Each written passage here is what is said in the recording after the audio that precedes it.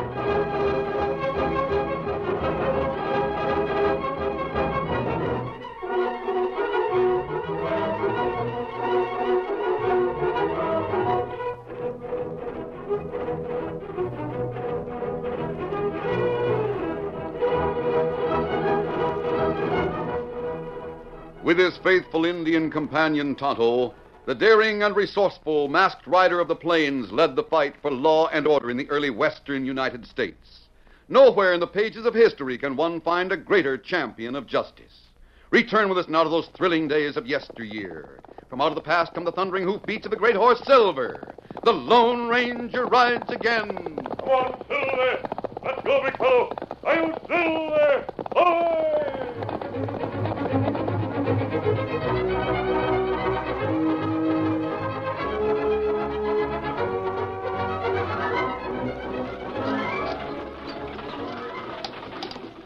The stage from St. Louis rolled along the trail toward Leeton. Dan Reed, young nephew of the Lone Ranger, had taken the stage from Fort Davis after spending a few days with friends. The only other passenger was a young and beautiful girl who had dozed most of the time since Dan had entered the coach. As they neared Leeton, she looked at Dan closely, then smiled and spoke. You're quite young to be traveling alone, aren't you? Oh, no, ma'am. I live out here and I'm used to it. I'm going to join my friends in Leeton. Oh, then you live at Leeton, is that it? No, not all the time, but we're staying near there right now. My mother lives there. I haven't seen her for several years. I've been back east going to school. In fact, she left me there with my grandmother when she and Dad came out here. Oh, what's your mother's name? Now, isn't that silly of me? I meant to introduce myself.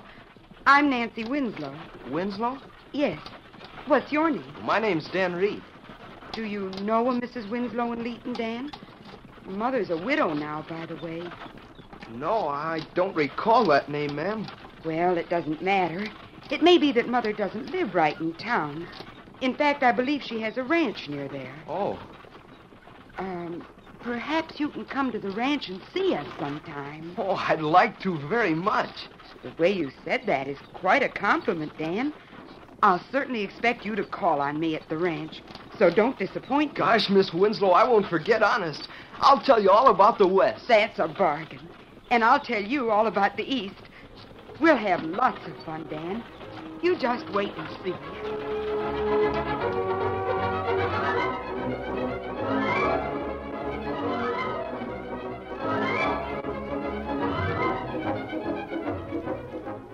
When the stage arrived in Leeton, Dan went to the livery stable where his horse Victor was waiting. A short time later, he was with the Lone Ranger and Tonto in their camp outside of Leeton. It's good to have you back with us, Dan. Did you have a nice trip? Yes, sir. The trip back was fine. The trip back? What was so special about that? Well, there was a beautiful lady on the stage with me. Golly, she was nice. That's plenty good reason for Dan to like ride. Her name is Nancy Winslow. She said her mother has a ranch near here. Miss Winslow's lived back east with her grandmother most of the time, so her mother's almost a stranger to her, she said. Winslow. Me hear that name somewhere. Yes, so have I, Tonto. Oh, Dan, give the horses some water, will you? Yes, sir. I'll be right back. Why you send Dan away, Kimasabi? Tonto, the only Mrs. Winslow I know of around here is Belle Winslow, who owns a cafe in Leeton. Belle Winslow. But she hard woman. Not have good name. I know. Belle Winslow runs Leeton with an iron hand. She stops at nothing to force people to do what she demands. I came here because I heard of her crooked dealings, Tonto. Me know. You think maybe daughter not know Kimasabi? Dan's a pretty good judge of people, and he seems quite taken with Nancy. It'll be a shock to the girl when she discovers her mother's reputation. Girl tell Dan she go to mother's ranch. Well, Belle Winslow owns a big ranch outside of town. It may be that she'll try to keep her daughter from finding out about her. Oh, here comes Dan now. I forgot to tell you, sir. Miss Winslow wants me to come out and see her at the ranch. Do you think it would be all right? Well, Dan, I guess it will be all right. In fact, I'll be curious to know just what you think of the girl's mother when you meet her.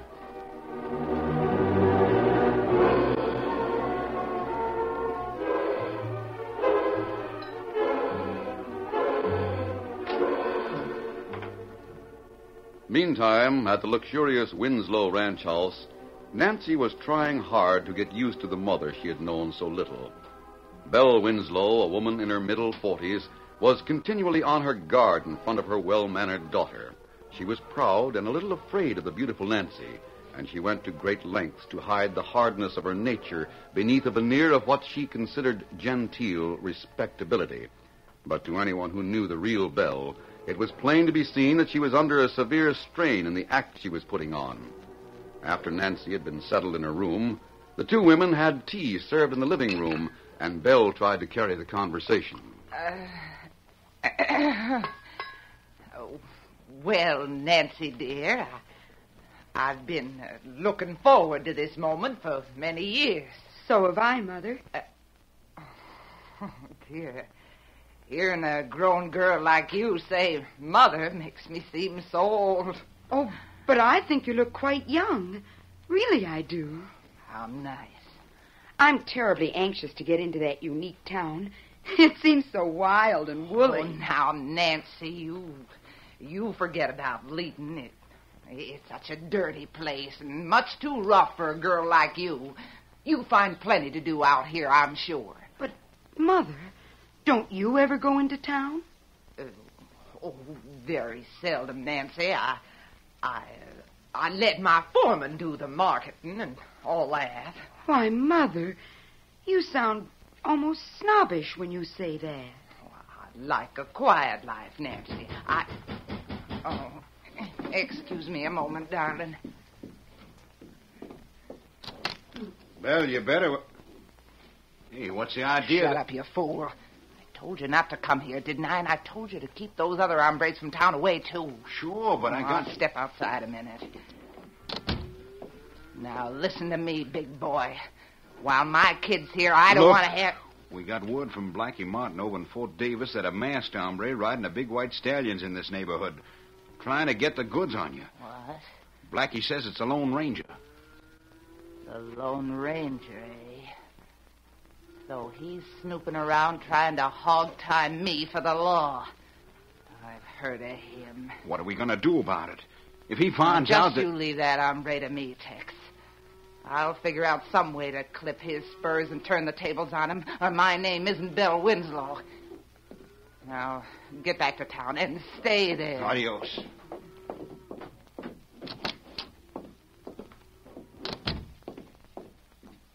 What was it, Mother? Something important? Listen, kid, Oh, dear. My voice just won't behave when I feel a cough coming on. That was just one of the men, Nancy. Something about the ranch, you know. Oh. Now, you have more tea. Tell me all about yourself.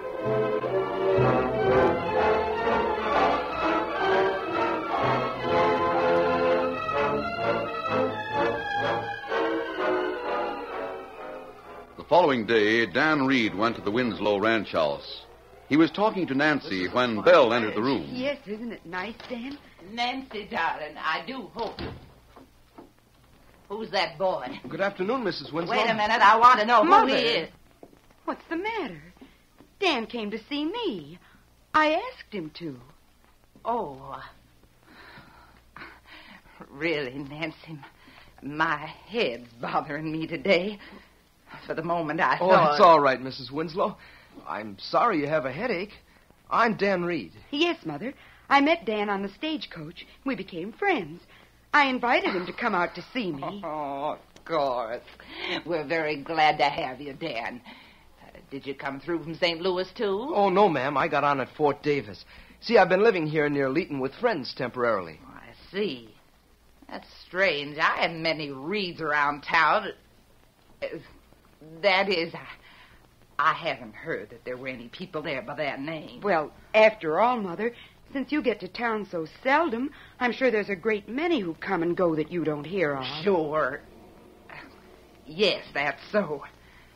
Well, if you and Dan will excuse me, I'll go rest a while. Oh, yes, do, Mother. It'll help your headache. Dan and I'll chat a while. I hope you feel better soon, Mrs. Winslow. Thank you. I'm sure I will. I'll see you again, Dan. Your mother's awfully nice, but, well, I don't think she liked me very well. Oh, of course she liked you, Dan. She just doesn't feel well right now, that's all. Now tell me everything you know about this wonderful big country out here. I'm dying to learn about it.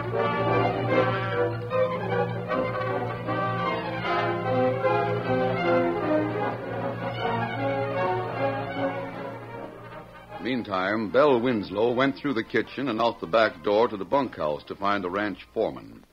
A few minutes later, she was in earnest conversation with him. Now, look here, Pete. I told you what Tex came about yesterday, remember? Yes'm. Have you thought of a plan? Now, listen a minute. Right now, there's a kid at the ranch house talking to my daughter. A boy about 14 or so and plenty smart looking. Where'd he come from? That's what I want to find out. Nancy says they met on the stage, and she invited him to come here. In that case, what do you He want? got on the stage at Fort Davis, a short way from here. I suspect that somebody planted him on that stage, just to get to know Nancy so he could come out here spying. Maybe you're right, ma'am. I'll find out if I'm right. I want you to follow that button when he leaves and see where he goes. Find out whose kid he is, savvy? Aye, savvy. I'll be ready to trail him as soon as he leaves. I'll find out all there is to know about him before I come back. You can bet on that.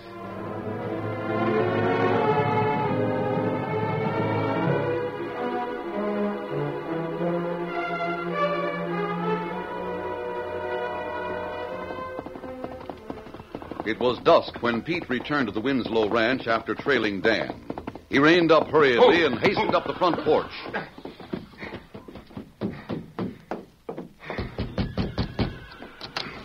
Come in, Pete. I saw you riding up, Where's Miss Nancy? fixing up for supper. What'd you find out? Plenty. That kid was just what you thought he was. A dirty little spy. I thought so. Go on. I followed him like you told me to, but he didn't go to town. Where did he go? He went to a camp in the hills. Camp in the hills. Yes'm. And then I saw him talking to a masked hombre. He was tall and big. The Lone Ranger. That's just what I figured. There was a white stallion in the camp and an Indian. So the Lone Ranger planted that kid on the stage. Pete, you sure you weren't seen? Yeah, I made sure of that. Aye. Things are working out my way now. I'll get that snooping masked hombre out of the way for good.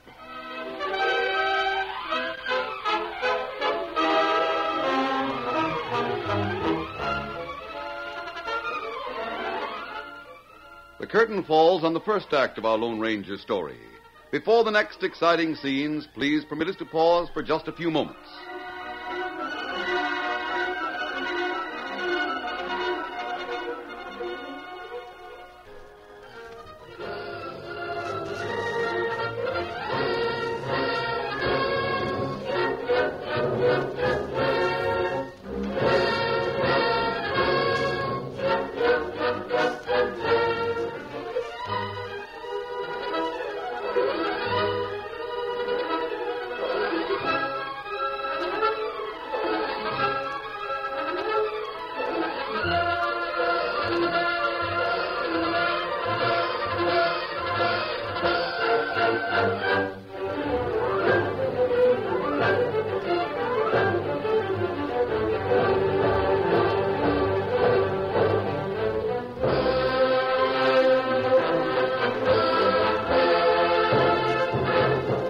Now to continue our story. After discovering that Dan Reed was in contact with the Lone Ranger, Belle Winslow made careful plans. One afternoon, a few days later, when Nancy and Dan, at Belle's suggestion, had gone riding, Belle rode to town and entered her cafe. Hey, here comes Belle. Well, what do you know? Guess you can't stand staying away. Howdy, boys. Guess things have been kind of dull without me around here, eh? How about it? That's right, Belle. Don't seem like the same place. When do we get a look at your daughter, Belle? Enough of that. Just forget about that daughter of mine. All you understand, she's a real lady. You're lady enough for us, Belle. Isn't she, boy? Thanks for the compliment. That goes for a drink on the house. Drinks all around, mate. Step up and get 'em, boys. Drinks on the house. Tex, get Joe and come back to my office. What's up, Belle? I got some news for you, and then we got some planning to do. Don't keep me waiting. Joe's in the other room. I'll get him, and we'll be right back to your office.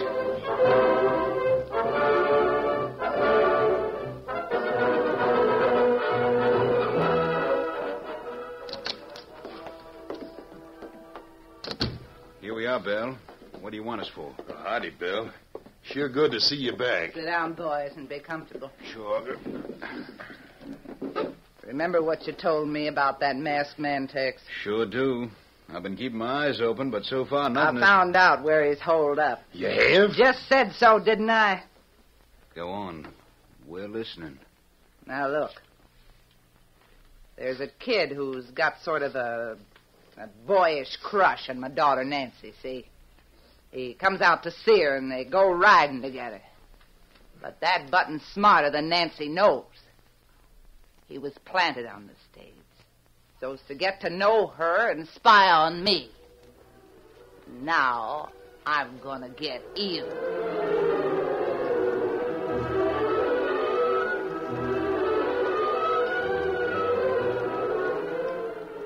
The next afternoon, Dan, who was expected, had just arrived at the Winslow ranch house and was in the living room with Nancy and her mother. Why don't you get Dan a big slice of apple pie, Nancy? I'm sure all boys like apple pie. All right. I'll bring some milk, too. As Nancy left the room, Belle walked to the window and, unnoticed by Dan, signaled to Pete, who was waiting outside. A moment later, he entered excitedly. Hey, Mrs. Winslow, something's happened. I didn't know you had company. Dan's a family friend, Pete. You can speak freely. What's happened? Rustlers, that's what. Rustlers? Yes, ma'am. Some of our cattle from the South Range. One of the boys saw him driving the cattle away toward the South Basin in the canyon. Did he get a good look at it? Yeah, lucky for us, he did. He said one of them was masked and riding a big white horse. The other was an Indian. Well, to send one of the men for the sheriff right away. Yes, ma'am. Mrs. Winslow, I just remembered I was supposed to meet some friends of mine. I can't wait for the pie. Tell Miss Nancy I'm sorry. The button's gone to give the word. Yeah. The Lone Ranger will try to catch the rustlers to clear himself. Did you put the cattle in the South Basin? Yes, ma'am. Come on, Victor. There he goes. Now get over there and join Tex and Joe. I'll be along soon.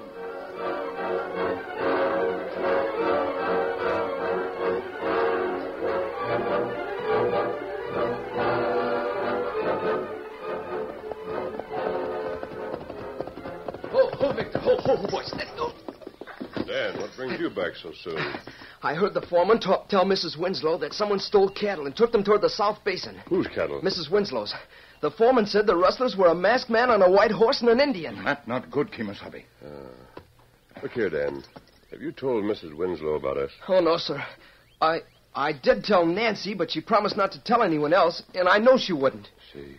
Get the horses, Dan. Yes, sir. You think it trick, Kimasabi? I thought of that. But I'm sure Dan's faith in the girl is justified. Belle Winslow doesn't know we're here, or what our purpose is, so far as I know. And what we do? We'll leave Dan here. You and I will ride over to the South Basin to investigate. Ho, boys. Ho. Here are the horses. Very good. Dan, Tonto and I are riding to the South Basin. You stay here until we get back. Yes, sir. Mount up, Tonto. Steady, big fellow. Uh-huh. Easy. One, two, up, scout.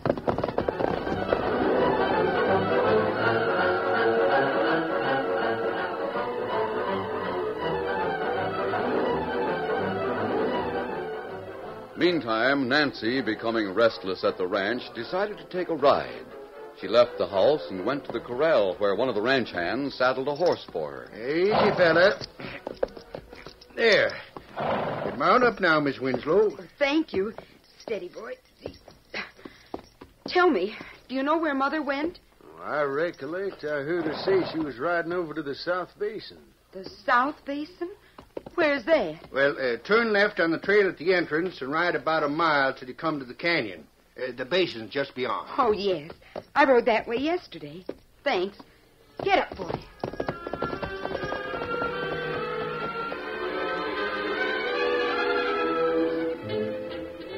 Meantime, Belle had ridden along a narrow canyon which came to a dead end in a roughly circular basin within which about 50 head of cattle were milling restlessly. Just inside the basin, Belle met the foreman, Pete, and Tex. Whoa, boy, whoa. Where's Joe, Pete? I told him where to find the Lone Ranger's camp. He went to keep watch. And as soon as the masked hombre and the Indian head this way, Joe's going to hit for town and bring the sheriff. Good idea. Now, listen. I'll keep out of sight, see? When that Lone Ranger shows up, you and Tex see to it that he stays here until the sheriff comes. Even if you have to gun him down to do it. I'll help if necessary. Don't worry. We'll see that him and the Indian stays all right. That's right, Belle. You can count on it. Look out, Tex, a rattler. That was close. But you got him, Pete. Oh, you're crazy, Galoot! Those shots have stampeded the cattle. Mount up, Pete. They're heading this way into the canyon. All right. Easy there. Come on. Pull over to the side. Quick. Get him. Come on. Whoa. Oh, this'll mess up our plan. I didn't want it. Pete, look, coming up the canyon. It's Nancy. Holy smoke, Belle, your daughter. She's right in the path of the cattle. She'll be trampled to death. She sees him. She's trying to turn around. Her horse is down. Pete, Nancy hasn't got a chance. She'll be killed, sure.